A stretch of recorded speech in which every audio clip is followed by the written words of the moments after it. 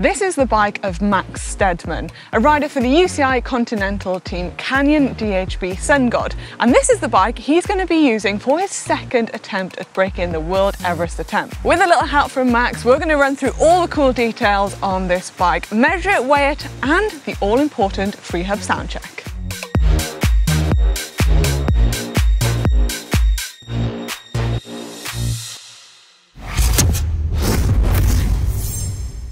Sitting at the top of Canyon's range is the CFR, which stands for Canyon Factory Racing. It's been developed with the help of aero expert Swiss side, and it has a claim weight of frame and forks of 1,752 grams, although this one is probably a tiny bit lighter because it's an extra small. Paired to the frame are these unreleased Hunt carbon wheels. The rims are hookless, tubeless and 32mm deep. They use carbon spokes and weigh in at 1,200 grams a pair, which makes them quite possibly the lightest tubeless disc wheels in the world. Fitted to the wheels are Pirelli P0 TLR tyres. Max has opted for the SL, super lightweight version, in 28mm width. The reason behind this choice is that he felt this was the right balance of weight, rolling resistance and puncture protection for the event. He is also using 50 grams of latex sealant in each tyre. The rotors are 140mm Shimano Dura-Ace front and rear. Max is using the Shimano Ultegra R8000 disc Di2 group set, and it is the same he has used throughout the road race season. He has also removed the front mech to help reduce weight. At the centre of the bike, we've got the Rotor ALDHU chainset. He's running 165mm cranks with a 34-tooth 1x-Aero chainring.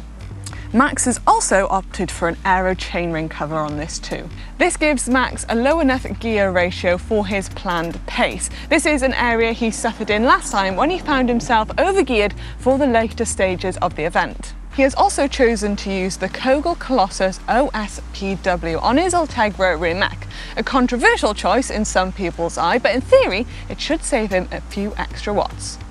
The chain is Dura-Ace and has been ultrasonically treated by Muc-Off using their ludicrous AF chain loop. Another small watt saving, but over the duration of the event it could help. Up on the front of the bike, we've got Canyon's one-piece aero bar and stem. This is the previous model that most Canyon-supported teams have been using this year, and as such, Max is using the forks from the Aeroad CFR SLX. The stem is 90mm long and the bars are 38cm wide. Holding his Wahoo head unit is the Canyon out front mount. You'll also notice that Max has got a little sticker on his stem here, and these have got the lap times he needs to beat the world record, the sub 7 hours and the British record. You'll also notice that Max has taken the bottle cages off this bike as he plans to take a bottle or a sip every time he's at the bottom of the climb, and by removing them he's saving just a tiny bit extra weight, which all adds up. The seat post is proprietary to the frame and is a familiar aero shape that we see a lot of manufacturers using. Tasked with the challenge of keeping Max comfy during such a long and horrid event is the Selle Italia C59 saddle. This uses full carbon construction, no padding at all. The saddle weighs just 61 grams and has a large central cutout. You can also see that Max has positioned his saddle as far forward as possible to get his position just right. Interestingly though, he has angled the nose of the saddle very slightly down to account for the fact he will be spending most of the time on a 15% gradient. And finishing the bike off, Max is using the Wahoo Speedplay Nano pedals. These are the ones with a titanium axle and weigh in at just 168 grams a pair. Right, let's get to some of the measurements. Max is 167cm tall and weighs in at 53 kilograms, and he's riding a size extra small.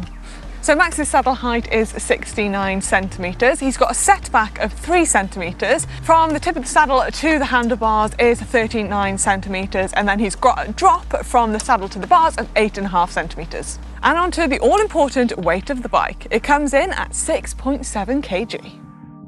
Now time for the all-important free hub sound check. Ooh, nice.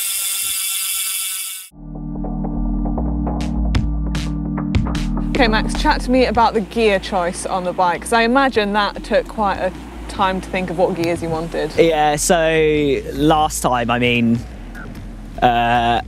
I just used a standard 36-32, which was just way too big for how steep this climb is. So this time I've gone with a mountain bike XTR cassette on the back, which was 1140, but I've turned it into an 8-speed and put some spacers in the rear and put some spacers in front of it as well, and just locked off the mech, just because you get speed up so quickly that I only really needed a 17 maximum just to get the legs turning, and then I'd be on my way. Basically, and I've just used a little mech extender there to just pull the mech down a little bit so it can actually get onto the 40 as a normal derailleur can't. So yeah, that was kind of my thinking behind the gearing, and I'm just a standard sort of 34 on the front, one by, no need for a bigger ring here, so it's ideal, to be honest. And then the data on your Wahoo Elemnt, what do you want to see? So elevation gain, obviously, because that's kind of why we're doing it. I want to see how far I've climbed, and I also had, so at the top I lap it every time I hit the lap button, and that's the screen I'm looking at the most. So it's got my lap time, my current lap time, my previous lap time, so I know where I'm sort of sitting at, my lap power, lap cadence, and current heart rate, just to see if I'm staying within the right sort of zones and effort and not exerting myself too much. So that was kind of what I was looking at most of the time, and then I just have a sort of averages pages where I've got like TSS, normalized power, intensity factor, amount of kilojoules that I'm burning, average power as well. And then I've just got normal workout data, which today I just wanted like a screen with no power or anything, just ride time, current time and distance on. Quite a bit of data there. Yeah, I mean, it's a long old event, so it's nice to have some stuff to flick through. So that's the bike covered, but what about other aspects of Max's record attempt? Well, the climb he'll be using is Crocombe Hill, and according to Komoot, it's 1.1 kilometres long, has an average gradient of 15% with parts as steep as 25%. And there is a link in our description below, should you feel the desire to try and climb it yourself. I certainly do not. So there we have it, the Everesting bike of Max Stedman. I hope you found this video interesting, and let me know what you thought of the bike down in the comment section below. And make sure to check out the full documentary on Everesting and how Max got on in his record attempt over on GCN+.